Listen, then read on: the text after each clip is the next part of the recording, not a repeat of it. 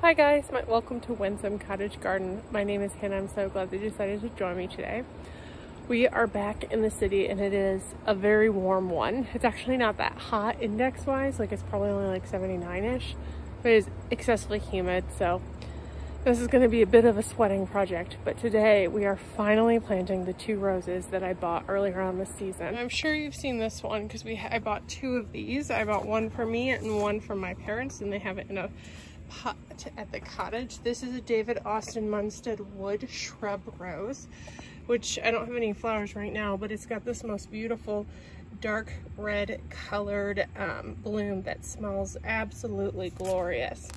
We'll get into a little bit more of the specifics after we've planted, but that's one of the ones we're planting today. The other one we're planting today, which I've had a little bit, and I integrated it into my watering system, is an At Last Rose by David Austin. You can see the shape maybe got a little affected by where it was being watered, but I'm not worried about it. I'm gonna put it in a spot and it'll put on some nice new growth yet this season. I am gonna deadhead it when I put it in because you can see it's got a lot of spent blooms on it. But this is a really pretty like orangey pink rose that just also smells glorious. You know, I love roses. They can be a bit fussier. That's what I've always thought. So the only roses I actually have in my yard at this point are the rugosa, which you do nothing to, as well as 3 climbing roses. And I have enjoyed them so much that even with the extra maintenance that they need, I've decided they're worth it. So with that in mind, I have started planning to add and going to add right now in this video a couple of shrub roses into the yard. But to do that, I had to make some space. So you actually saw where one of these roses is going in the last video. Right here, in this gloriously big space. Now, I actually have a couple holes that I'm gonna walk around, see if I can find some dirt, because I usually have a bucket or 2 of dirt that I keep until I have a home for it.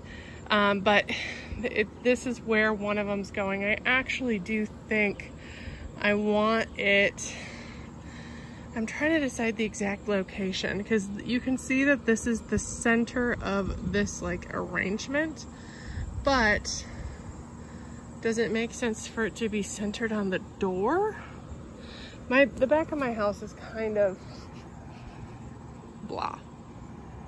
There's not much breaking it up, which is why I love that arrangement there this year. Previous years it's gone right in front of this window, which eventually I might think about getting a window box, but that would impede the seating that I added this year, which is a vast improvement to the falling apart Adirondacks I had previously. So I do think that I want to kind of center it in this space a little bit that way, just because I did put some sea holly in here. I don't remember if this is the blue or the green, but you can see there's one plant right there and one plant right there. And I'll definitely fill this in with some lower growing things. This is where the Munstead wood is going. It doesn't get massive, only gets 2.5 by 3.5, so I think it'll poke over the top cutely, and I'm going to enjoy it. And I think this is a really good spot for it. It's going to be towards the back of it. So hopefully there'll be a space for some low growing bits and bops along the side. Since it's not full grown quite yet, just for the season, I am also going to be popping, excuse the weeds I'm battling, this guy. This guy is getting popped into the ground finally.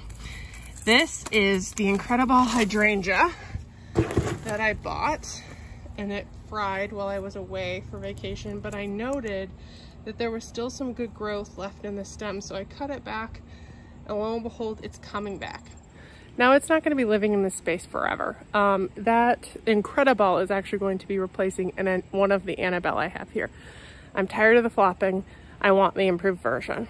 But the Annabelle, they're going to move to the cottage, or they're going to be put on the side of my house. Either way, now is definitely not the time of year when they have their full foliage and those big blooms to support to be moving them. So I'm going to move them in the spring. That being said, this needs to get in the ground, especially with all the stress it's already been under. And I think putting it in a temporary space and then moving it next year is better than leaving it in a can and hope it survives. So I'm gonna place the rose exactly where I want it, and then I'm gonna put this next to it, but with the plan that it is not staying there. This is just like a temporary holding spot that I know it gets good water, I know it gets good sun, and it'll help this plant recover and survive. And then next spring, it will be moved to its final resting place. To show you, the At Last rose is going to go in the bank that was behind me just a moment ago. I am actually gonna move the Magic Wands Veronica forward a little bit more. So it's probably gonna end up going right amongst these mushrooms, and then put the At Last rose behind it. You might not be able to see fully, but there's a good amount of space there that I think the rose can fill in and really add a bright pop of pinky peach to this. It should complement the yarrow a bit, and it'll be, well, honestly, the yarrow will bloom probably right when the At Last rose is lulling. So it'll be nice to add another pop of spring color in here as well. So you'll see me move this guy, and we'll get it in and we'll go over some other details.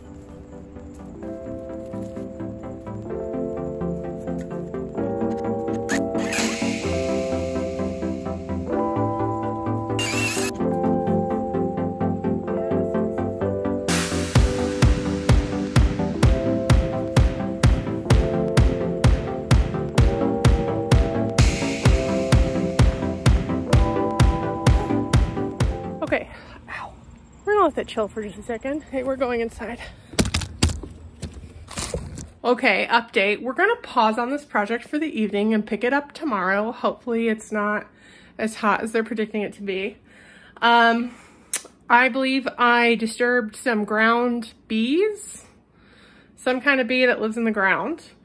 I thought it was just one, because I did get stung. I thought it was just one, and all of a sudden I realized there were many pouring out of the hole I had been digging. And they're still out there. I actually had to abandon my shirt because they were attacking it. See, you can see the tray. I did grab my camera and phone, but I left everything else out there. And then I whipped my shirt off because they were actively stinging it as I was holding it away from my body. And then they started going under it, so I just left it. I actually brought Maisie inside thinking, oh, I'd just keep going because like it looked like they were settling down, but no, they were not settling down. So we're gonna give them an hour, and then I'll go pick up my stuff, and we will pick this project up tomorrow. We are back. It is the next day. I have been scoping out the situation, and I have determined where these bees are coming from. Let me show you and kind of tell you what my plan is, though I don't know if it's a good one. So this is the hole I dug yesterday. You probably saw me abruptly stop. I'm not getting too close because I actively see where they're coming out, but do you see those two little bits? That is where the bees have been going out and in of. My plan, since it is, I think they must be, oh, there's one you just saw it come out. I think they must be nesting like right under the deck. Ooh, they're just coming. So they must be nesting under the deck. I don't have any spray, and in general I don't like to discourage pollinators. I did get stung 4 times yesterday. I don't believe my dog got stung, and I'm not allergic, so that's okay. No one in my family is, or that I know in my neighbor's vicinity is. So what I'm thinking I'm gonna do, leave that project to the very last thing. Instead, I'm gonna go plant my At Last rose first, move the Veronica, plant the At Last rose, and then come back and plant this rose. Man, I just keep seeing bees going in and out now that I know they're there. I'm seeing the signs. I personally don't think, since the hole's already dug and I'm just gonna quick get the rose out and in the ground, pack the water around, it should be okay. Because they allowed me to like dig the first hole. It wasn't until I dug the second hole and made it, like I did it first, then I kind of looked and checked the soil levels, then I went deeper. That's when I pissed them off. This could be really silly. I'm not an expert, but this is what I'm gonna do. So I might look for an alternate place to plant the Incredible, since it is just gonna be for the winter kind of thing. It will be moved. I just don't know. So what I'm gonna do first though is get my At Last rose planted, because its position is not dictated by anything else. So I'll get that planted, probably get the Munstead wood planted, and then I'll see if I've pissed the bees off. If I think I can add one more, we'll if I'm too hot, that's the other thing I'll add. It is currently like 8:15, 8:20 at night, so I only have about an hour of light, and that's like sketchy light at that. And it's like 86 degrees and so humid. I'm just really warm, but tomorrow's supposed to be even worse, like in the 90s, and it's supposed to thunderstorm and be like super humid all day. This is my window of opportunity this week. I wanted to get this done last night, but obviously I managed to stir up a whole hornet's nest. I keep saying bees, I do think they're hornets of some kind. And I managed to stir them all up. And so I had to go inside until they calmed down. I actually didn't even come out to pack up some of my items until after dark. So, okay, Atlas Rose first.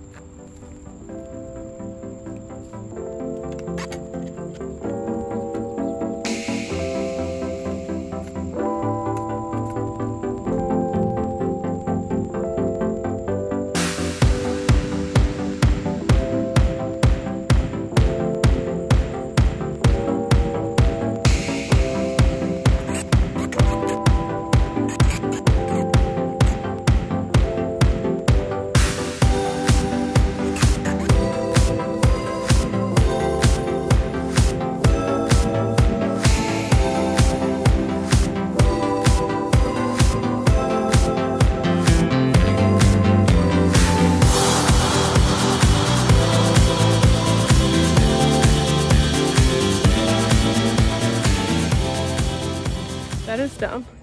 It's very warm, so I'm sweating even though it wasn't that hard. So let me show you a little closer what it looks like now that it's in and mulched a little bit.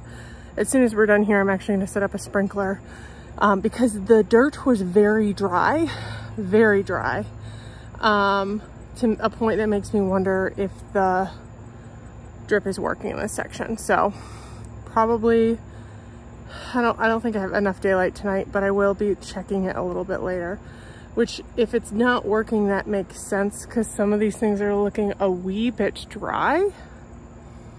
So I'm gonna have to do some troubleshooting now that I'm looking at it closely. So here's where I moved the magic wands down. I honestly didn't move it a ton. It moved maybe for about a foot, 18 inches. So that'll give me a lot of space to walk around it, as well as nice airflow for the plant itself. And I think right now the magic wands is as tall as it'll get. Hopefully, I think it might not be quite as wide as it could be. It's not that old, it's only 2 or 3 years old. I also don't know if it's been watered as much as it should have now that I'm looking at it closer, so I'm gonna get the water figured out. I might end up pulling all the drip and redoing it next year. It's something I've been contemplating, but I've been putting it off because it's a heck of a lot of work. Anyway, today you can see that the magic wands provides just a little pop of color, and then the rose is right there, and I think long term it'll be just this nice little round ball of like peachy pink pretty flowers that'll look so pretty against the dark sedum I have right here, and then actually make the white wands pop. And the other thing that I didn't really realize until I'm seeing it just like this, I like the breakup of the white because I have a purple colored creeping geranium, the purple sedum, and then I have the ornamental onions, which are purple. And they're all different shades of purple, but I think having that bright white pop and then the eventual like peachy color is gonna break it up really nicely. So I'm actually really pleased with the amount of color that's in this space right now.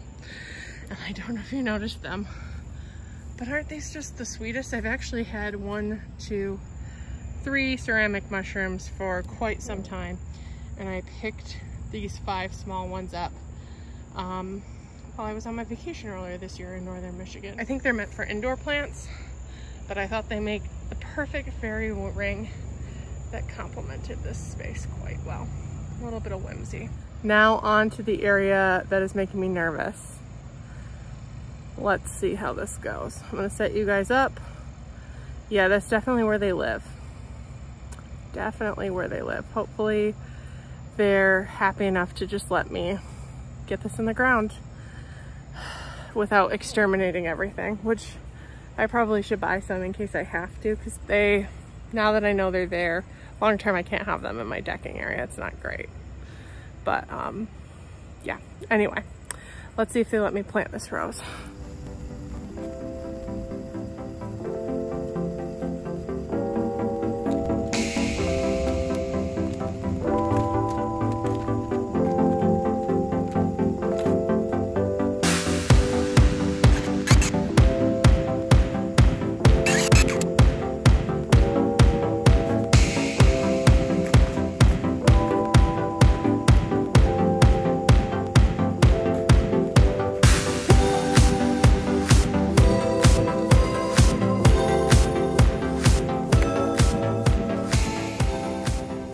Okay, that's in 2. I was very cautious. Did not alarm the bees. Though I was a little worried when I had to dig the hole for the incredible hydrangea a little bigger. So this guy, again, right here to reiterate, only going to be here for the winter. I just wanted to get him in the ground since I almost killed him already in a place I know he's getting water. His roots can grow, all that jazz. He was really hard to keep watered, and it's not the time of year to move the plants that are in the location he is going. So ignore him for the purposes of this. But look how cute that little rose is. Now it's only supposed to get 2.5 to 3 feet tall and wide. And it may have been, like the center of it is right here. So that is wet, that's at least 18 inches. So I feel like more than enough space to the wood. It's got some nice growth on it. It's been flowering a lot this season, so I'm really excited to see what it does. I top dressed both of these with some bark mulch since I knew I was kind of flinging up around a lot of dirt, and it's towards the start of the year, the time of year that the mulch I did in the spring is getting a little thin. You may have also seen me add some compost. I did some land and seed compost with this rose as well. Thought I would quick, before we end this video, give you a couple more details on the roses that I put in.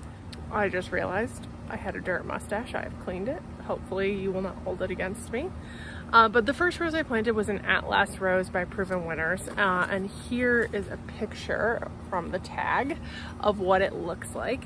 It's a zone 5 through 9. It's this really pretty, like peachy pink apricot-y color that I just love. It's supposed to be a landscape rose that is disease resistant and reblooms. I actually remember walking past this at the garden center up north, like early June, and smelling it, and it just smelled divine. And at the time I was like, oh, I don't have a spot for it. And then I was thinking about it, and I decided I need to go back and get it. And they had sold out of the small size that I'd wanted, mostly because it was half the price of the big one. So I just said, oh, you know, I'll wait. And then the next week when I went to the garden center, it was there. They'd restocked. So I snatched one up, and I had already figured out where it was gonna go. So I added that to the bed up near the red bud. It'll add some extra spring interest. I actually forgot until I was in there that I have a huge drift of crocus in there. So I definitely disturbed some of them. So I'm really hoping that it does well there. I decided to put that one there since it is known for being disease resistant. There's not as great an airflow as the other space, but there's still decent airflow, and I think it would just be so pretty to have it there. So I'm excited to get that in the ground. I think it'll complement the colors really well. The second rose that I planted, as I mentioned earlier, is a Munstead Wood David Austin rose. This is one that I found at a local gardening center here in the city.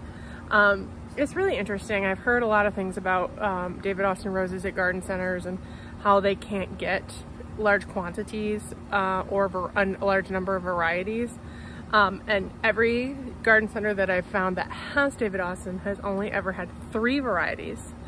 And it's like hit and miss very much.